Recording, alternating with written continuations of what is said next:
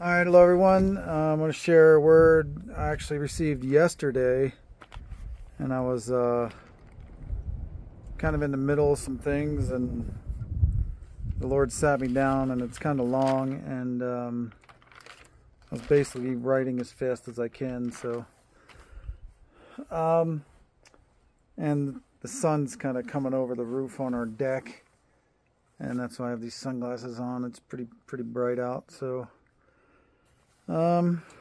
anyway, so I will just share the word. So here goes. They who know the Lord bear fruit. They who know the Lord are justified in faith, in believing on the Son, whose faith is justified without works. But yea, ye say, ye have no need of works. I tell you, and so it is written, that faith without works is dead. So then, how be it that ye are justified? Those in Christ are justified in believing, and so in believing, and being filled with the Spirit of the living God, are zealous of the works of the Father. They not continue in sin, for the works of the Father are those works he has ordained before time.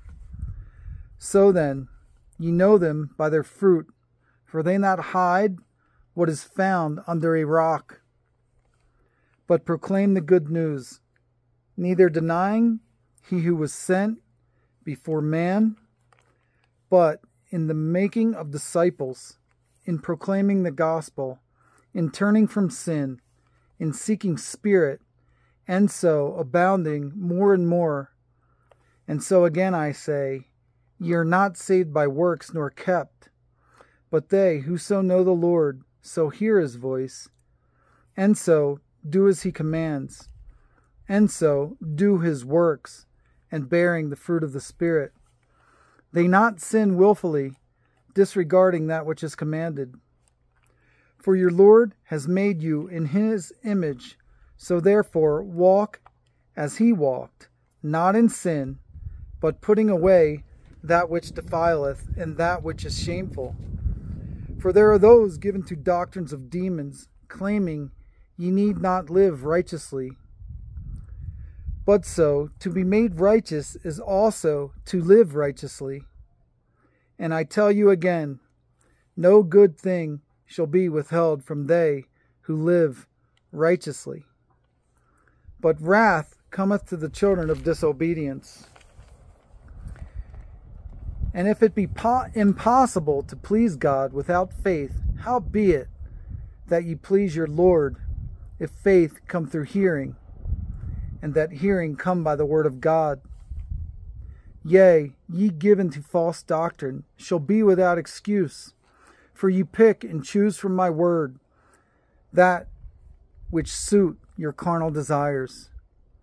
Ye who not bear fruit shall be cut off, lest ye turn from your wicked ways. Yea, ye hide in your houses with all your convenience, saying, ye are in need of nothing. But ye lack knowledge, and ye not know your God. For if ye know the Lord, ye do his works, turn from sin, and proclaim the good news. O ye who not forsake sin, shall be forsaken, and so are damned with they who were cast out.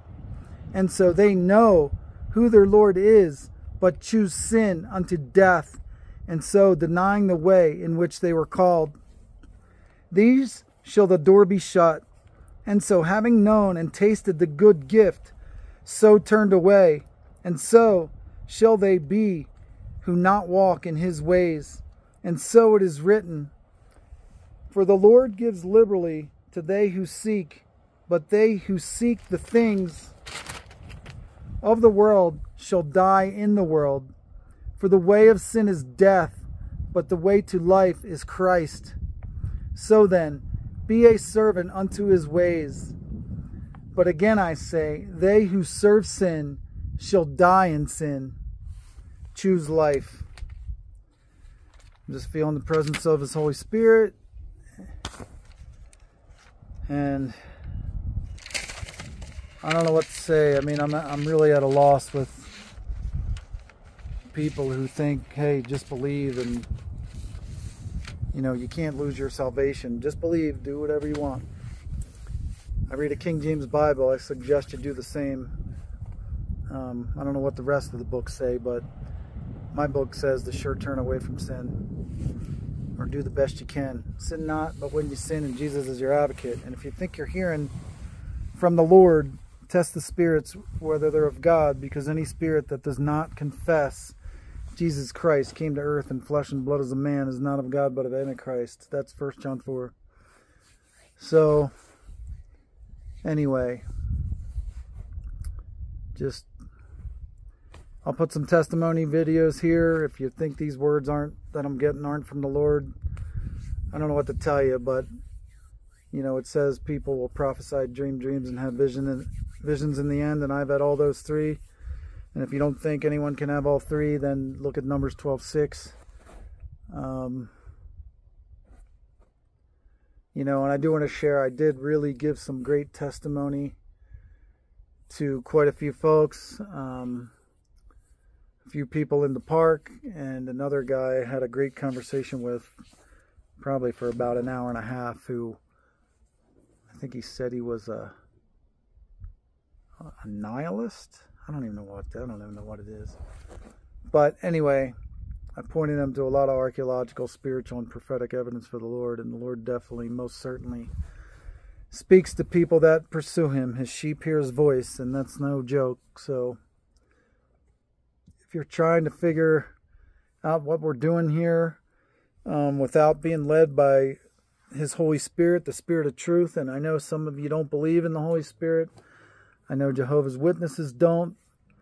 I know, you know, other people don't believe that Jesus was God in the flesh. Well, there's verses that definitely say he's not God, but verses that say he definitely is God, and God is spirit, and Jesus is the image of the invisible God. And then when he ascended into heaven, he said he'd send a comforter, which was not Muhammad. It's the Holy Spirit. You can look in the King James Bible, and it's his Spirit that was sent. So, you know, these three, you know, they're definitely separate, but also one. So it's all mystery, but, you know, something that maybe we as humans can't understand, but it's something that's definitely understandable if you're led in his Spirit of truth. And again, a lot of the Bibles have been changed. I'll put links to that as well, but I also posted some verses on the community page that differ pretty drastically, so from version to version. And I also shared the Truth in Christ channel, which someone had shared with me, so from this channel. But anyway, I guess that's all I gotta say. So God bless in the name of Jesus Christ.